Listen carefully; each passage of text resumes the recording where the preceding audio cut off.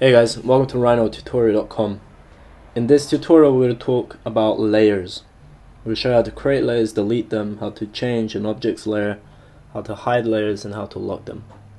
So you can see in my interface the layers toolbar isn't there. If you have the same problem, all you do is type in layer into your command line and press enter and it will appear. Now this object is currently in the default layer. If we wanted to change this, we simply right click on another layer. Say I want to turn it to red. I right click on red and go to change object layer. Now the object is red. If I want to change the name of this layer to red, I'll click on layer 1 and type in red.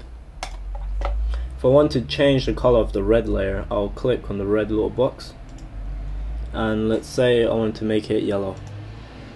And because I've made it yellow, I'll name it yellow as well.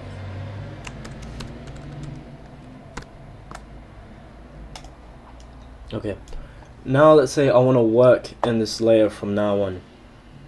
All I have to do is double click on yellow and you can see this little black tick has swapped and it says current yes. So the yellow layer now is the current layer. Now whatever I build from now on will be placed into the yellow layer. There we go. If I want to start building stuff in the blue layer, I'll click on the blue one, double click, and now you can see everything I build from now on will be in the blue layer, like so. Now let's say I wanted to hide the blue layer because it's getting out of the way. I want to focus on the yellow ones and the blue ones in my way. What I do to hide this is I have to choose another layer to be the current layer, and you can see where the blue layer is, there is a little light bulb. If I click on that light bulb, you can see the blue layers disappear. So now I'm free to work on the yellows without any blue layers getting in my way. And now I'll just bring that back by clicking on the light bulb again.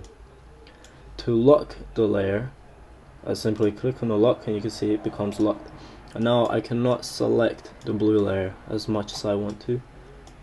I can't. To unlock it again, click on the lock. That is basically all you really need to know about the layers menu, and thank you for watching a Rhino tutorial.